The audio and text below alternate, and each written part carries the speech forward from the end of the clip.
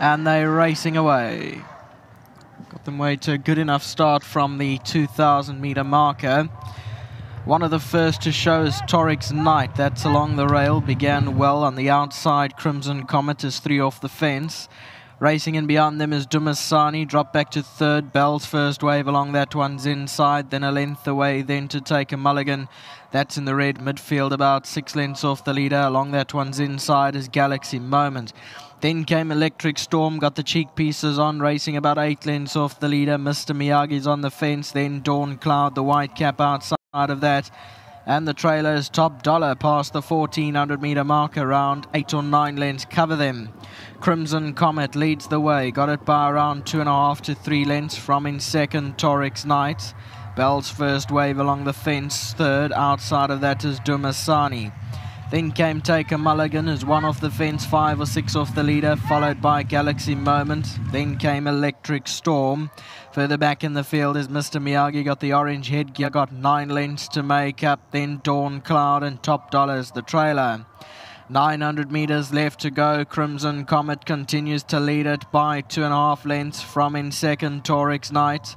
Dumasani outside of that. Then came Bell's first wave. Further back, Take a Mulligan, the red colours, angled towards the outside, got about 6 lengths to make up. Then came Mr. Miyagi, Galaxy Moment, Dawn Cloud further back, and Top Dollar the trailer. 550 metres from the judge, and out in front now Dumasani claimed the advantage. Crimson Comet still right there. Torix Knight is racing in between runners. Electric Storm looks to run on towards the outside in the yellow and black. Then Galaxy Moment. 300 metres left to go. Out in front is Torix Knight. From in second on the outside here, Dumasani. Then Take a Mulligan. Electric Storm running on further back in the field. Crimson Comet. Bell's first wave's also looking for a way through. It's Torix Knight in front. Electric Storm, Take a Mulligan, and Dumasani on the outside. Electric Storm got there. Electric Storm won it from Take a Mulligan and Dumasani. Then came Torix Knight. Electric Storm is on the right hand side of your picture, the yellow sleeves, black and yellow cap, those colours of Mr. Quibus van Staden, bred by Mr. HCN Da Costa. Comes through to pick it up close to home, gets up by a neck. As you can see, it's about 4 of them across the track. Dumasani, Torix Knight, Take a Mulligan, Bell's first wave looking for a way through, and Electric Storm on the outside with a clear run gets up to win it. Well, we did warn you've got to keep an eye on the Duncan McKenzie yard. It's turned a corner of recent, and the horses are just finding their form and finding the winner's box. Electric Storm caught our eye in the parade ring, beautifully turned out. He's regained the initial form that he showed in KZN, and he's come through well under Dennis for the win. Screaming, I'm sure, with much excitement, will be his groom Shorty, who also gets 1,500 Rand from World Sports Betting, and it's fantastic to have Bullet join me to accept on his behalf. Bullet, well done, and congratulations. Dennis standing by while he's been really coming home on some long shots of late, proving that you always get a ride for your money when you put Dennis up.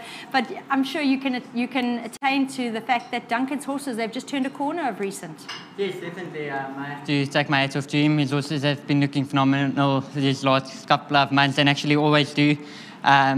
And I just think the stable's really ticking over nicely, and with the winners that we're having together, it's really nice riding for him, and he's so supportive and very understanding in races, and basically lets me do my own thing. Yeah. But when he gives instruction, he's also spot on, and he knows his horses very well. So well done to him and his whole team. They're doing a fantastic job.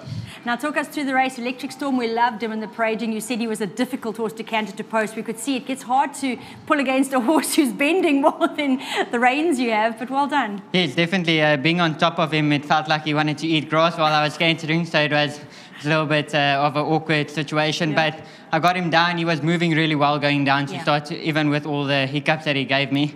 But he's actually a very pleasant horse to ride, very understanding, and he's settled beautifully in the race.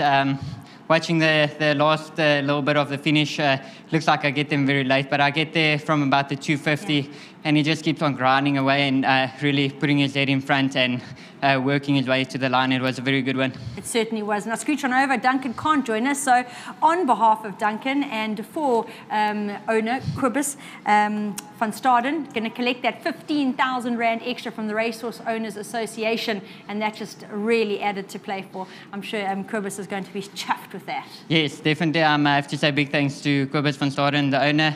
Thank you for the support as well, and nice having having another winner for you. I'm sure he's chuffed. Well done, Dennis. Thank you. We'd like to echo those sentiments. Kobus, very, very well done. Duncan was unable to come join us. Shame he's still battling some flu, and at this point in time, I don't even think has a voice. But I'm sure that be very, very happy with the performance here from Electric Storm. Really got to reiterate once again how beautifully this horse was turned out in the parade ring. He was easily pick of the parade ring and has run accordingly. Shout out again to Dennis, who's really riding winner after winner of recent in the Eastern Cape. Well done to all concerned.